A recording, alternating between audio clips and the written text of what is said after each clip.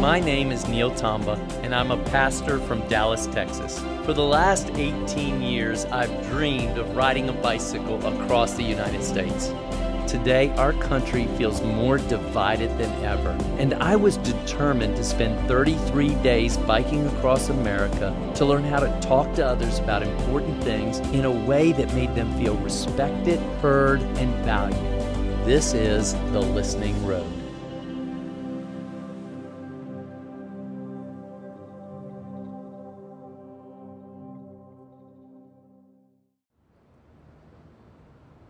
Today we are riding to Santa Rosa, New Mexico, about a 124-mile ride, our longest ride of the trip so far. I had some nasty bikes yesterday. Go.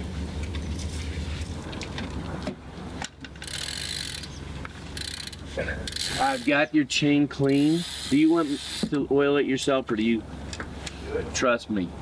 I also made a couple adjustments to your bike just to make sure it slows you down a little so you don't go so fast. So Wes, I've oiled it and I'm letting it soak in on for you, and you can wipe it. Okay.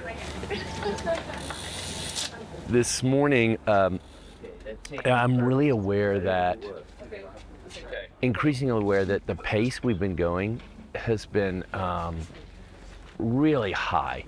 And I want to be careful about not killing our team. I'm also aware that today's day 10, and I thought this was going to be a day off, and our day off is not till day 12. So we've been going 10 days straight. The other thing that's going on at day 10 for me is how unpredictable my body has been. And it really reminds me of a phrase that a lady in our church uses and has taught a lot of people at our church. We are limited human beings. I don't know what one day to the next holds. And that's true about life. Today, I want to recognize our help is in the name of the Lord, who made heaven and earth.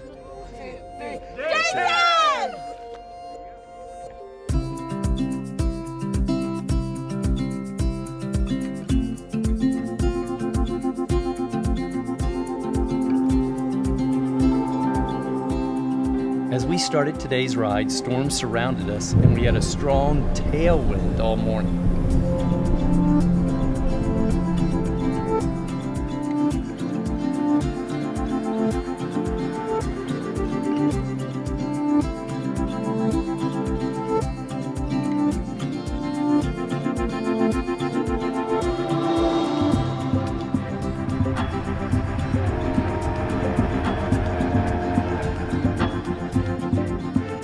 The roads were smooth and the wind continued throughout the afternoon.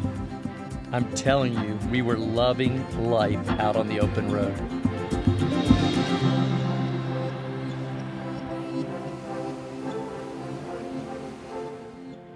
Thanks to the tailwind, we reached our destination by 4 p.m. way earlier than usual. I'll tell you something that happened that I was thinking about is we stopped at a convenience store, and a lady came up to us and just talked, never asked a question, just kept talking, kind of preaching at us, and it sounded kind of out there, and I'm really not here to judge that. But as we were riding away, I was wondering how many times did I talk in zeal to tell somebody something about Jesus and didn't listen. So makes me want to do a good job of just being curious and hearing people's stories. As I took a minute to look around, I saw two guys grilling burgers, so I decided to see what they were up to. Are you guys professionals? No. They introduced themselves as Fermin and Jimmy, and they were grilling burgers as part of a summer school food service initiative for neighborhood kids and families. Happened 4 years ago. I lost a 7 and 11-year-old. I had two boys. They didn't make it in a car accident. And the guy was texting on his phone. He got on the wrong side of the road. I'm sorry to say this, guys. Thank you for being honest with us, man. And if you guys go to Vegas, the road going to Vegas in 84, yeah, I put a big heart for them. And that's marker 68 and 69, between marker 68 and 69. Wow, for me. and you're here Yeah, loving on I love kids, it, man. I man. love it, man. Hey, buddy. I love it, man. I love this. I love it. Ah, I know it's hard. I know. Every day I go to work. I go to the school and I go, hey, my kids are not here, but hey, I'm here, man. You know what I mean? I'm here for them. whoa. Yeah, and then the worst thing, my wife was dispatcher when that happened. She was the dispatcher. Whoa. How is your wife She's doing? doing good. She started a job about a month ago. Really started getting back to reality. You know? After 4 years. And I told Wow. her, if you work, it relieves the pain a little bit, but the pain's always going to be there. You know what I mean? No matter what, the pain's always going to be That's there. right. But 7 and 11. Yeah, I have 3 daughters for me and 2 grandchildren. I can't imagine. So for me, gosh, I just got to jump in on that. What got you through that for me? What do you think got you through? I mean, you're here serving people. I think just believing in God, you know? Just believing in God and taking it one day at a time and things are going to get better, you know what I mean? Still here for a reason. Yeah. I don't know why, but I'm cooking for a bunch of kids now, man. It's amazing. If you saw somebody going through a tragedy, how would you encourage them to lean on Jesus in the midst of that? Well, I tell them, I tell them, come with me, we can go cry together. I'm a baby cry, you know what I mean? You know, for me, you know what? That to me sounds like you being Jesus with skin on, and I think you're being like Jesus for them when you weep. And then, like, I see God send you here for a reason. You're one of those things for them. That's right. That's right, You know what I man. mean? And I want you to say something too, like, when people are on the phones out there on the road, you know what I mean? Okay, you hear that? We want to make That's sure what I it's want, it. that's what I want. So for me, I'm just going to turn the camera and you say it how you want to say it, okay? I just appreciate if nobody would drive using their phone. That would save some other people's life and other kids' life. So remember that. Okay, brother. Wow. Vila and Caroline were talking with a young woman named Sarah Kate. I sat next to them, polished off my first burger, and listened to Sarah Kate talk. She was the liaison for the summer food program. So, Sarah Kate, you seem pretty passionate about this. I am. Tell me a little bit about maybe where that passion came from, or tell me a little bit about that. I'd love to. I could make it a very long story, but I won't. Okay. I grew up in a, strongly middle-class family. I didn't grow up super poor, and I wasn't very wealthy. I was very middle ground. But I did grow up with very poor eating habits. And I ended up in high school, my sophomore year, weighing a little over 200 pounds. And I realized, wow, something needs to change because I'm not healthy. And I was 16 years old at the time. Wow. And so I saw a dietitian, and she taught me the very bare bones, basic concepts of nutrition. And I was able, by the time, from sophomore year to senior year, I was able to lose 70 pounds. And I've kept it off mostly throughout my college and adult years, up and down a little bit. But I saw the importance of nutrition. If you're missing proper nutrition early in life, it really sets you back for later in life. So you and Caroline have a similar story. Do we? Well, I actually recently lost 50 pounds. Good job.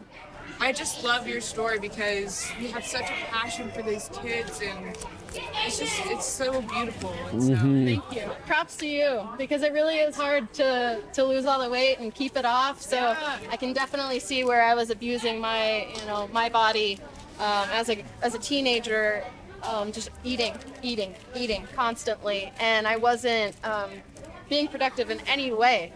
I was putting all this energy into my body and doing nothing with it. yeah. So not only did that lead to weight gain, but it led to depression. It led to sadness and hating who I was and not appreciating myself for the human that I am, the person that I was created to be. I didn't appreciate that person, but I do now, and I take much better care of her now.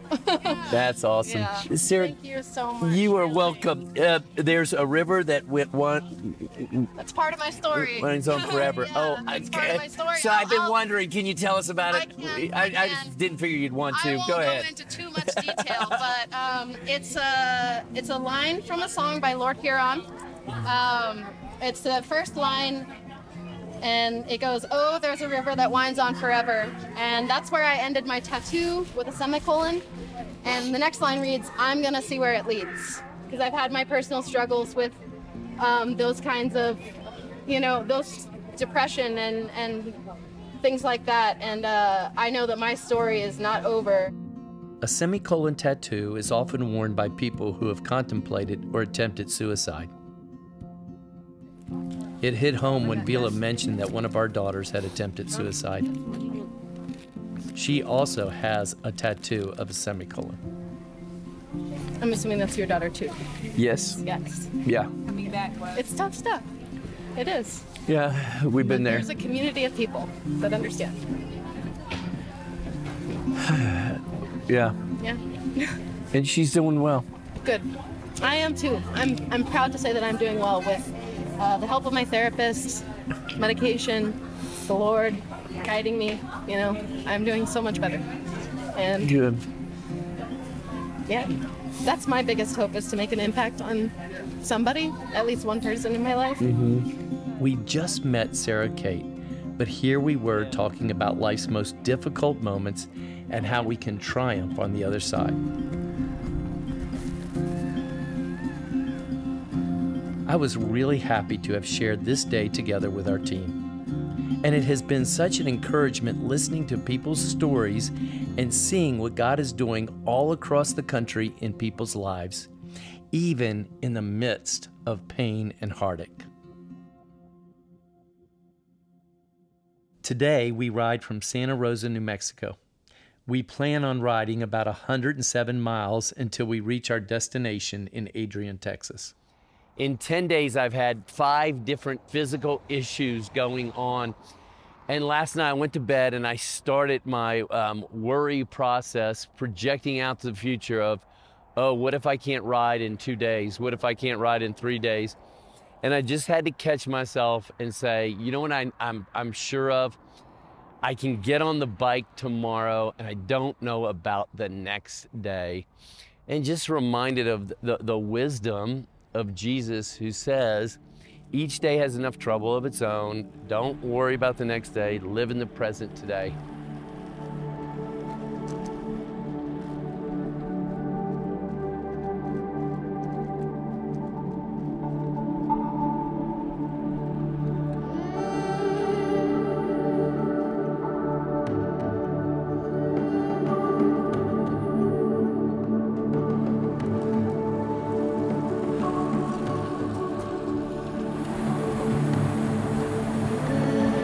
Look at those horses. Whoa. Caroline and Wes helped me keep going and to distract me from the pain of my newly forming saddle sores. I'd seen Caroline deal with this same thing, and now I couldn't help but be impressed with her. She never once complained. Undoubtedly, she is way tougher than me.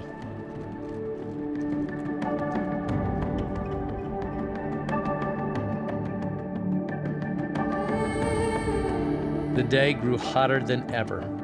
My shirt and my riding bibs were soaked in sweat. I was in agony, and if my problem doesn't improve soon, I'm starting to wonder if I can go the distance.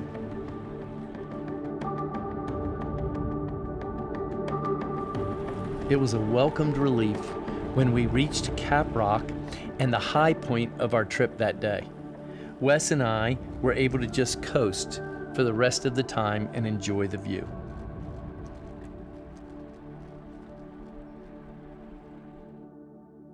That evening, we pulled up to a truck stop close to the Texas border. Una struck up a conversation with an older couple, and soon she led them over to the table where we were sitting. Their names were Jim and LaDonna, and they were immediately fun to talk with. So Awesome. my wife at a dumpster. Yeah. Okay, we've got to clarify this. Okay. I'm sure. He was in Naval Academy, and Okay. I was going through school, and I knew his parents, and I was just taking the trash out. That's all. So you were at the where Naval were you? Academy. In Annapolis, Maryland? Yeah. Where we're heading to? Yeah. Spent 4 years there. Wow. Graduated in 1972. and was in the Navy for 21 years, submarines, commanded a submarine, served in 4 others, been around the world submerged, been under the ice cap. Yeah, that's pretty cool. Thank you for serving. Yeah, you bet. This is just the kind of thing we want to just hear from people. What's the coolest thing you've seen in that submarine? An amazing teamwork. How many people were in it? About 150. 150. Yeah. Yeah, there are 2 different types of submarines. I served in both. One is an attack submarine, the other is a missile-carrying submarine. And so one carries 150, the other about 170. But yeah, it's a thing. And when you're gone and underwater for 285 days, you get to know each other real good. Yeah. So did you not get claustrophobic? No, you never stayed on the submarine long if you were claustrophobic. As you look at the world today, what's one of your big concerns, or just things that just kind of... I think the world is much better off now than it ever has been. People are healthier. You know, there's a lot of sadness, a lot of bad stuff going on. But if you study history and you look at the condition of the human species over history, it's never been better. Never. Wow. The average lifespan in Rome in 400 AD was 35. What kind of life can you lead with a lifetime that short? You know? And it's been constant battle, constant war. You know, we've had more peace in our lifetimes than most generations ever before. Wow. Even with all the crazy stuff that's going on. Even with the crazy stuff going on. I worry most about the people who are homeless, for whatever reason, wherever they are. Because we should be able to do better in improving the human condition than we are, because we're not focused on all the right things. If you take a look at what we grew up in the 50s, compared to what our children are growing up in now, the opportunities are incredible. So it's what you make of those opportunities. How old are you? No, you're not. How old do you think she was? I was thinking 18, 19. Yeah. Wow, Caroline, you enjoy that. Crushing all these miles. Yeah. Yeah. So, I mean, it's a really good time to be alive. Your stuff is great. Okay, thank you. Thanks. In light of all you've seen and the stuff you're working on, for you, where does God come in that picture, or faith at all, or just what do you think about that? I think that's a really good question. To us, we're Christians. Other people are of different faiths, because if you look again at history, the Asian continent did not develop at the same time the European continent developed. So there's a difference in their belief in a superhuman being or not a human being. You know, so there's significant difference between India and China, difference between China and India and European. And we get most of ours from European. But Indians, our American Indian heritage, has its own beliefs of the origin of man, for example. But almost all of them have still there's a supreme power or being over. How else can you explain why we are here and the dinosaurs aren't? How else can you explain why we can think and create and no other being can? Right? So there's undeniably a power higher than we. Whatever you call that power, whatever you believe in, it doesn't matter. We're all on the same planet. We're all going to live for a certain period of time. Take advantage of the time. Make the best of it. And have fun. And keep that smile on your face. And you need to start aging. It was a gift to hear Jim's perspective on the world that he had gained through his own experiences in life. After our meal, we finally reached our destination of Adrian, Texas, and stopped at a unique roadside motel. Adrian is the halfway point of Route 66. As the sun was setting, I met a younger-looking couple named Vic and Aida, who lived in a corner room of the motel. They explained that they were both from Armenia and had lived in Texas for the past 5 months. And Vic, tell us about your story. 2016, I was in Armenia. and protesting for the freedom. And I saw her. I asked her if she's gonna marry me, and we got married, and we decided to live in this beautiful place in Texas. Vic, you said you were protesting for freedom. Yes. Can you tell us a little bit about that? I was a soldier in Armenia when 1992 the Turks attacked to Armenia. Oh, you were in the war. Yes. Yeah. Wow. And we just fighting for freedom. Wow. Armenians were religious people, and it was 1915 genocide because we are Christians, and Turkey was genocide. So about 1 million people died. yeah. So you guys have ancestors who have suffered a lot, correct? Yeah. Some hard memories. Yes. I asked if I could pray for them, for their future and families, and for freedom in the country they had left. As we said our goodbyes, I headed back to my room to ice my saddle sores. I couldn't help but think how exciting it is to meet new people, and that encouraging and meaningful connections can be made when we just take time to listen.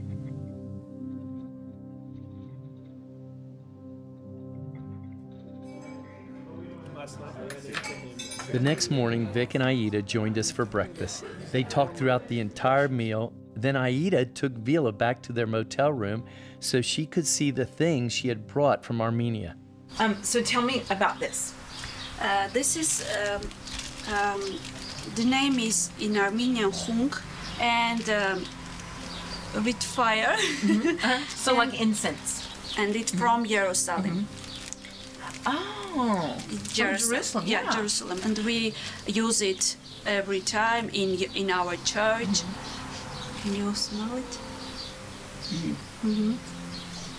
I love that. Yes. I love that. Yeah, and I love that the smell that you said, how it kind of brings you into the holy presence. That's beautiful. I love that. It was clear Aida really wanted to connect with others and tell her story. After we said our goodbyes, I thought about all that Vic and Aida had been through. They'd faced many challenges, yet they were so quick to be warm and open and even having a hopeful outlook. It got me thinking about the word hope. Hope moves us forward towards something new. Hope says things can get better, even if there's no proof yet. Hope prompts us to open up or be open to listening because we might find common ground. Or inspiration. Maybe hope is an important part of openness. The openness we need to take down walls and really hear each other.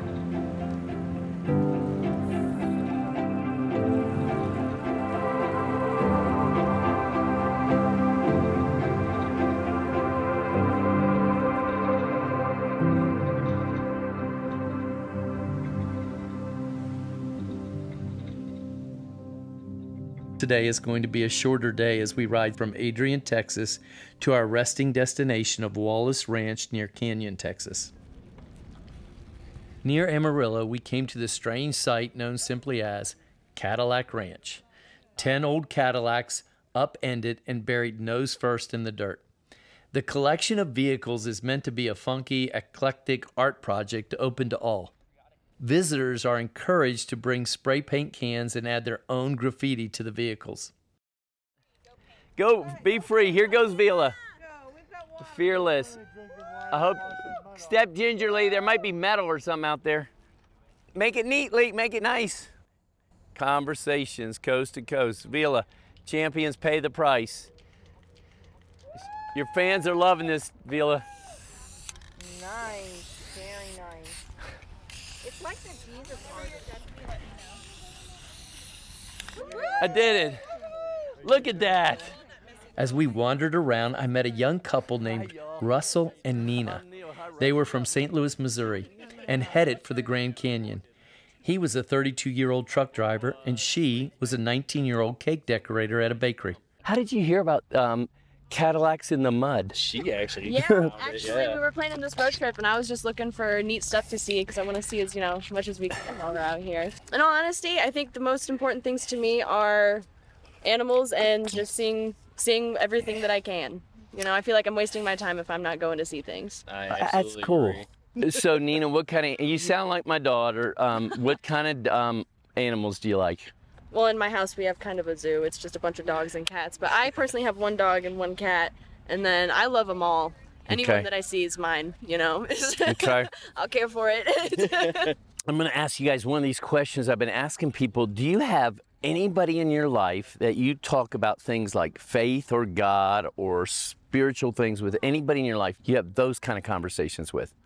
Well, none of them are really too intense, to be honest. I have this friend, Sophia, back in St. Louis, and she's really the kind of person that's really kind of a spiritual soul, kind of. I feel like it's very important to be connected with everything and to care and just to show love to everybody, because that's what it's all about. Yeah, because otherwise the world would just be a terrible place, and this wouldn't be happening. Like, what's your idea of that? I think it's mainly like, like a lot of people view things as like it's God who's in control of everything, but I've always felt that maybe it's not God. Maybe there is a God, but it's not the one that we all see it as. It could be a higher power still, but not the one that's portrayed to be. That's basically what because I don't know what it is. I have no idea, It's definitely something we feel, though. Yeah. What do you think about this? Maybe God could be a person who is bigger than any of us and beyond our understanding. I feel like that's definitely something that I don't think is very far-fetched, and I think there's definitely a little bit of that in everybody. It's like kind of that connection that I was talking about with other people, because you can connect with anybody if you just try to see that other part in someone, Absolutely. Nina, I was riding behind our vehicle this morning, and every day we say, what are we learning? And one of the things I said is, with these conversations we had this morning, is that I was shocked about how everybody wants to connect. It's exactly what you were saying. It's definitely something that people want and need. It's just something to make the world a better place. We're all here together, so. Well, y'all made me happy today by getting to visit with you guys. You guys made us happy too. Absolutely. Thank you. Awesome. Nina was also an artist and made stickers. She pulled one from her purse to give to me, and immediately I stuck it on the front of my bike. Nina and Russell were very open, not just to tell their story, but to hear more about the story of Jesus. I wish I could have had more time to talk with them. Despite my saddle sores, I felt good. I was riding strong. Everybody we had met seemed so friendly, and we'd had several emotional highs already today. And overall, the day's riding was going without a hitch. But then Wes got a phone call. All right, dude, I'm torn.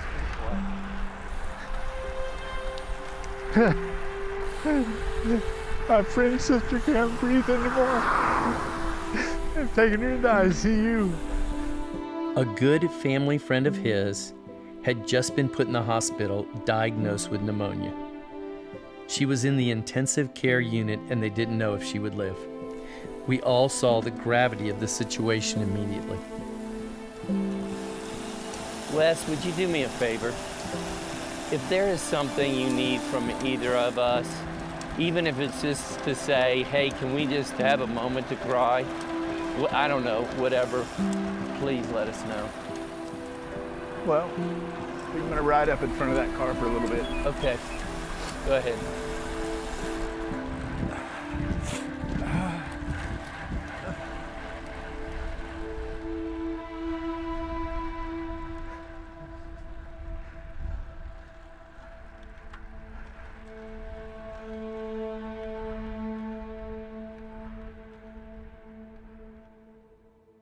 Later that afternoon, we cycled through the Palo Duro Canyon. At a roadside lookout, we pulled off to view the terrain, and all around us was the rugged beauty of the painted mesas. It was so beautiful. Whoa. Our destination of Canyon, Texas was coming into view. The past 10 hours had been such a roller coaster ride of ups and downs. It was so beautiful connecting with people today. And we passed fields of thistles in bloom. And I was just thinking for miles about those thistles and how beauty and pain coexist in our world today. And that part of the challenge is to live in the reality of one moment we can be just rejoicing over connections we've made with people and people we met at Cadillac Ranch and just had the funnest time talking to this little young couple. Connections we made back in the motel we stayed in last night and got to keep talking and talking with those people and the beauty of those things. But the reality of the pain of disconnections, the reality is that there's still going to be wars and suffering and, like Wes's friend, people getting sick. And I really do believe the tricky thing of life is to embrace all of that together. And when I read about Jesus in the Gospels, I look at a Savior who can go to a tomb and weep, and go to a party with tax collectors, and embrace the full gamut of human emotions. And just sitting here right now, feeling the cool breeze and listening to the birds, I feel really thankful. Tomorrow we're going to take a day off, and we're going to rest